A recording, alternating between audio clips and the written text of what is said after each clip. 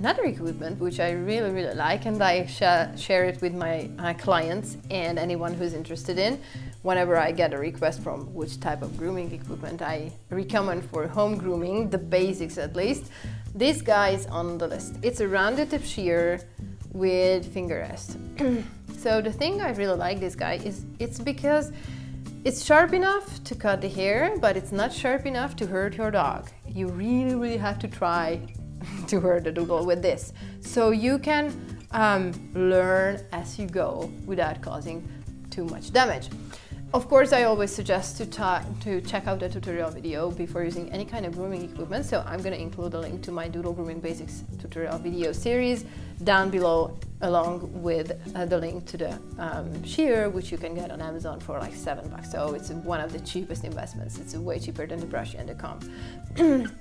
So this guy is amazing for trimming the hair around the eyes, around the lips, paw hair, sanitary area. So you can do a lot of things with a brush, a comb, and a piece of shear like this guy is at home.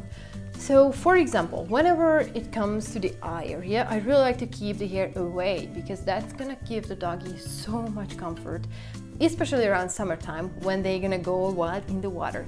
Having all those bangs in front of their eyes, they can freak out whenever they jump in the water and all the hair gets wet and heavy, and it ends up right in front of the eyes, and no wonder they don't like the water. So I really like to trim the eye area with these guys. For heavier trims, not just the corner of the eye, for heavier trims I use thinning shears on the bangs, but that's another video. But for major length trims from the sides in front of the eyes, this guy will totally do it for you at home if you are willing to try and teach your doodle to stay still for doing it. So one thing I really like this guy is for eye area trim. The other one is paw hair.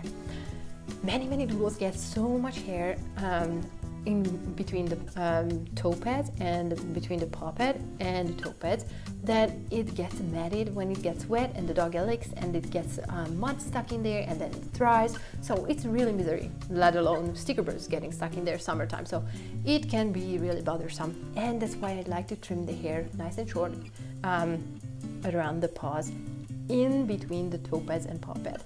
So there are other things in there which I call them paw pad boomerangs, because the hair gets matted in there and it looks like a banana or boomerang shape, and they come back whenever the hair grows.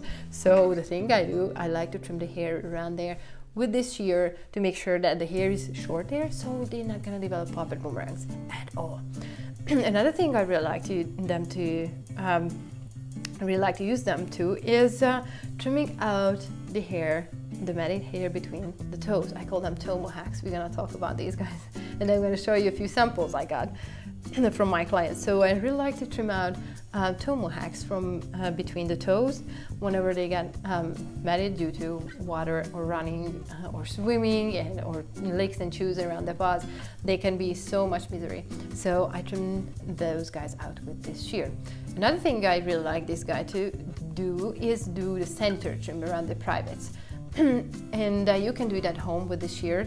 Oftentimes I just use it around the butt area, and I should just short shave the privates for males and females as well. But you can totally do a center trim with this one.